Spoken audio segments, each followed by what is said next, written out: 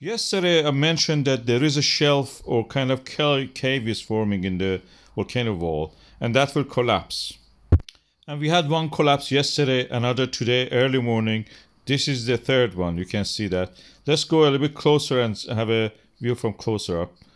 And in this one, you can see actually there is a little bit of movement just before the collapse. You can see a little bit slide as if the material is getting soft, then goes down. All of it goes down in one go. And a huge cloud rises.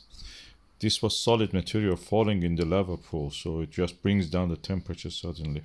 And in this one, you can see the slight movement now, and then big collapse follows after that.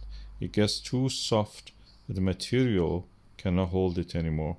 It will go down, and that's it. Let's go for an estimate of the size.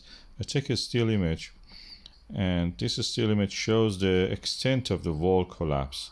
I put my baselines, my vertical lines, my horizontal line, my arrows, and now I can see that the height of the volcano is 30 meters. This width is almost 30 meters. So that is the width of this wall collapse today. Again, there is a possibility that other wall collapses are happening at the same time. For example, in the wall that is shorter wall toward us, you can see.